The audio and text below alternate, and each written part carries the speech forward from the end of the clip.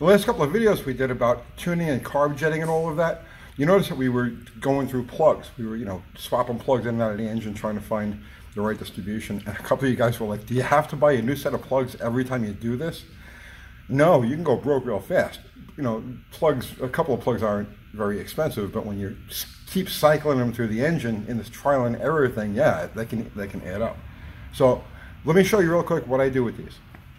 So for any performance engine that I have two sets of plugs. I have a warm-up set of plugs, and the warm-up set of plugs are the ones that I'll abuse. So, as you know, when an engine's warming up, they don't run quite right. You got to blip it a bunch of times. Sometimes they stall. So you don't want to put a good, fresh set of plugs in there. You want to use your used plugs. And when you're doing that ballpark tuning, where you're just trying to get an idea of what's going on there, again, you don't want to have to use good new plugs for that.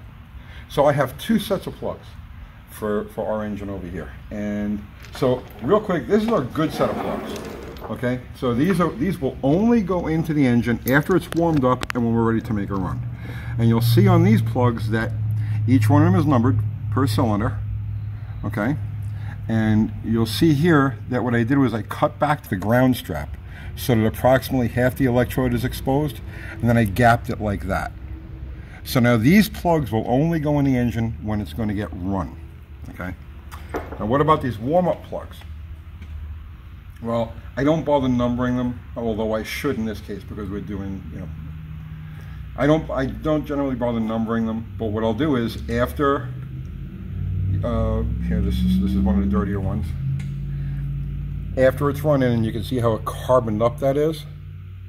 Right. There's only one way to clean a plug. And that's with fire.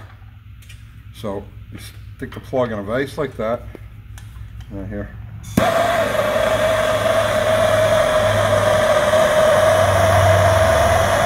Now watch the ceramic part.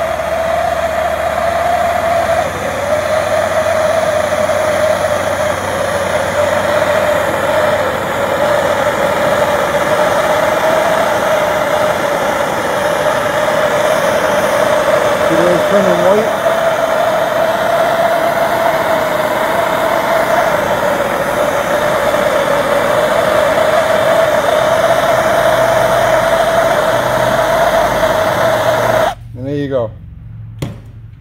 Ready for another read.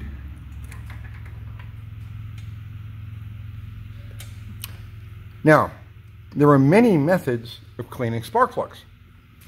And some of you have, the cleaning machines. Back in the day, every mechanic, every shop had a spark plug cleaning machine. And they're okay, but here's the reason why you always want to use fire to clean your plugs. If you've got a bad one, okay, if you've got a bad one, and you chuck it up and hit it with heat, what you're going to find is you'll get a flame that'll come from between the ceramic and the electrode.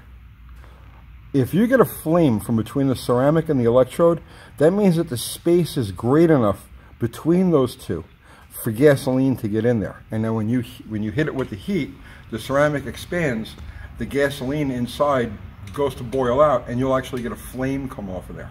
So if you ever do that, you clean up plugs like this, and you get those little wisps of blue or yellow that come up, throw that plug away. It means that the clearances between those two are wide enough to allow the gasoline to get in there, and that'll foul the plug from the inside.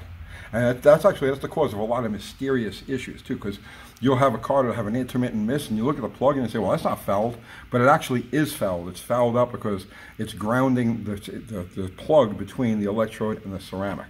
So there you go. Cost-saving tech tip of the day. Clean your plugs with fire. I'll see you tomorrow.